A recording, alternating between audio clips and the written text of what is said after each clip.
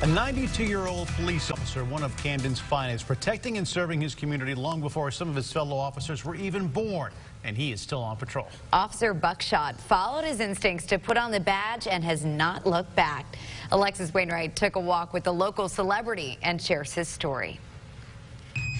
Meet 92-year-old Officer L.C. Buckshot Smith. He's the oldest active duty officer in the natural state. Man, I've been knowing him all my life. I've been knowing him since I was like a little, maybe a toddler. Hey.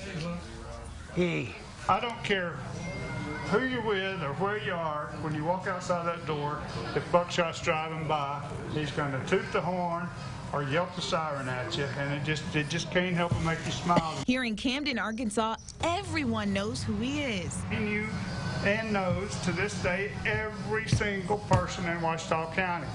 And he just, if you need somebody and you can't find them, Buckshot's your guy. But recently, he's been getting recognition on TV and social media.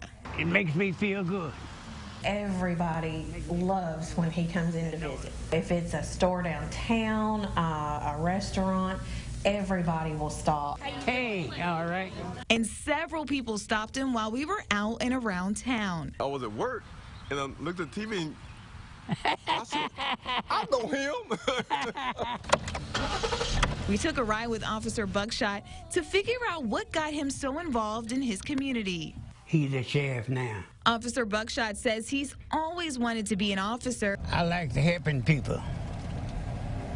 I saw a lack. He said he saw a lack for a black police officer. I got so many pictures. So in 1963, he started working for free with the Camden Police Department. I wanted to be a police so bad.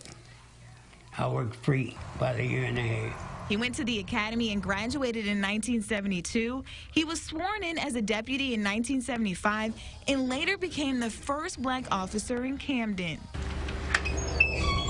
And since then, Buckshot has been to work every day. Sometimes he walked a mile to the station, and in February during the bad snowstorms. I love working and love people. After 46 years and 8 months, Officer Buckshot decided to retire. But 5 months later, he decided to come back. I missed it. I wouldn't be satisfied nowhere else. And now? I'm going to be a police, the Lord says so. Although he always wanted to be an officer, he didn't think he'd do it this long. No idea that I would be doing it this long. But it's been a blessing to the community in the state of Arkansas. One of the biggest lessons along his journey: this gun and this badge don't make a police officer.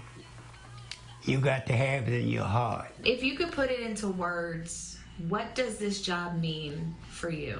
Helping folks is my goal.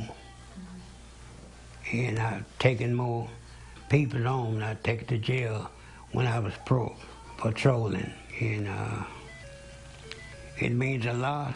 Patrolling the streets isn't the only void he's filling. He's the coroner, a court bailiff, and works funeral processions.